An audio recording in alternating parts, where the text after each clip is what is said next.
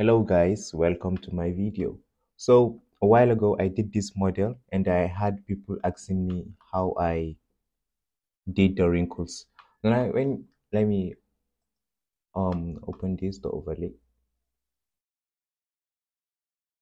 So now when you come to here and you go to the edit mode, you see that the wrinkles are gone and not much vertices, quads or vertices in on my model. Now I take it back. Sorry, the laptop is now you see that the wrinkles is back. When I go to modifier, you see that I've added one modifier, which is the multi-res modifier, and this is what holds the wrinkles. Now this is the method I've been using for over a year or two, and I thought maybe I should share it. Finally, I should share it with you because this method I prefer it rather than just modeling the wrinkles in or using simulation. It looks more precise and realistic, and you have more control over it based on the um, texture of alpha you get. So let me just go ahead and show you how I was able to achieve it. So now I'm going to go to a new scene that I've saved for you. So now you can see that this has no multi-res modifier. So I'm going to add the multi-res modifier, add modifier, generate, and multi-res modifier. So with the multi-res modifier, you need to apply you need to subdivide it. You need to subdivide it by, let's say, above the subdivision of 3, because the more you subdivide it, the more detail you get, but also at the cost of your computer power. All right, so let me subdivide again, subdivide. I'm going to give it a subdivision of 4. You can keep yours at 3 or even 7 if you want. If you know that you have a beast, you can keep it at 7. If you know that you have a decent doing computer, you can keep it at 3. So now I'll go to the sculpt mode. On the sculpt node, what I want to do now is to create a new texture. So here on the tool, I scroll down, I go to new, and I click on new texture. Then I'm going to apply the new texture. But to apply the new texture, I have to scroll down here, texture, and I go to texture, and you see it gives me a space under the image, under the settings. I'm going to click on open. Then I'm going to go to a folder where I have my textures. By the way, I downloaded this texture a long time ago. I don't know textures a long time ago. I don't know exactly where I got them from, but don't worry, I'll link the textures in the description below. So I'm going to a folder wrinkles alpha, I think. Yeah, so this is the wrinkles. So I'm going to select one of these wrinkles. Let's use this. I'm going to select one of these wrinkles, then open image. So now that I open image, I can just come here. Let's go back to this brush 06. Now you can see that the texture is here. Now it's showing. So I can just start now adding in my wrinkles texture.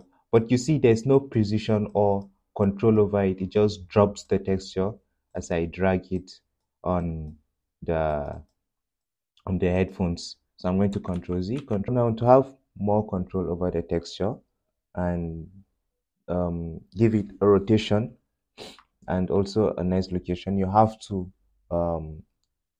make some settings. You have to set up some things. So I'm coming back here again. Then I'll scroll down to the stroke. For the stroke, I'm going to select anchored. That's one setting you have to do.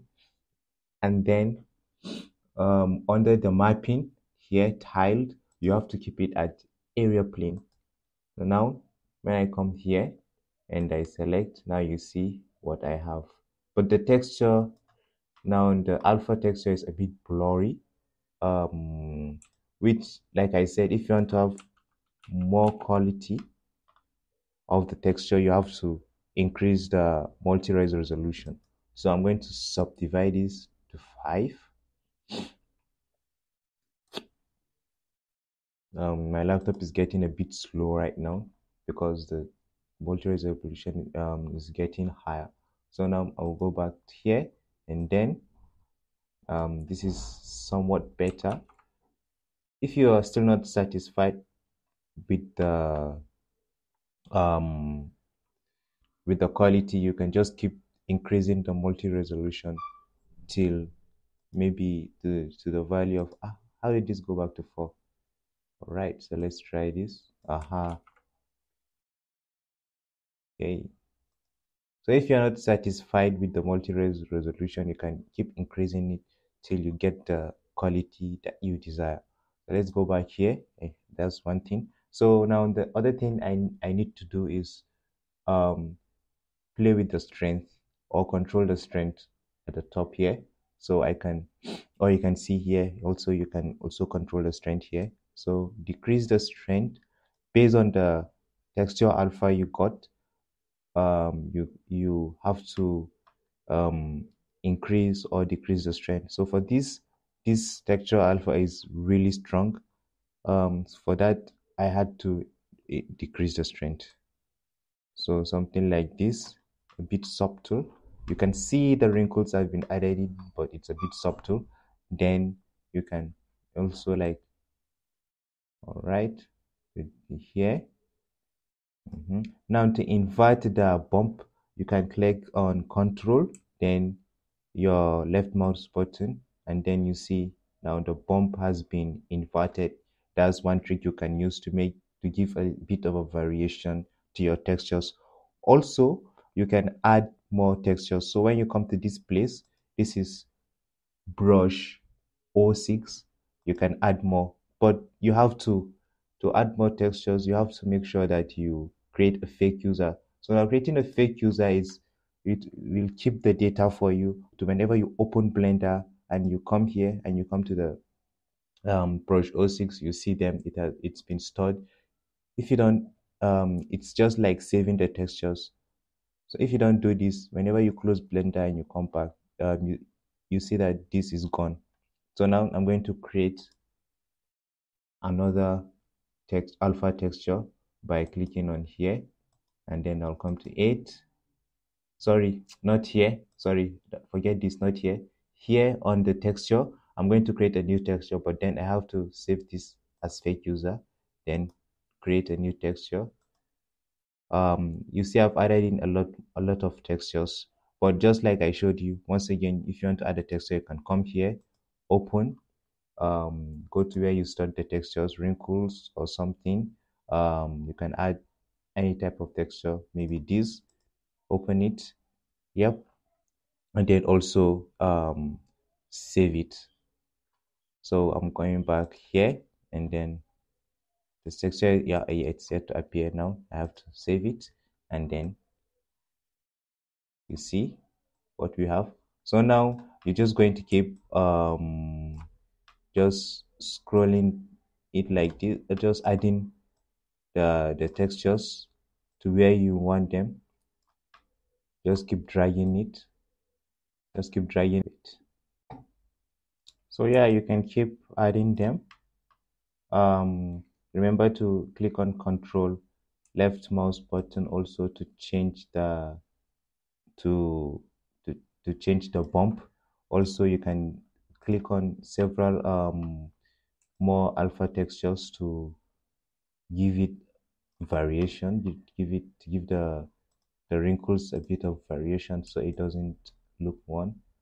Also you can decrease the strength here for some of the alpha textures that are strong, and then you keep, this is what you keep doing. This is how I got it.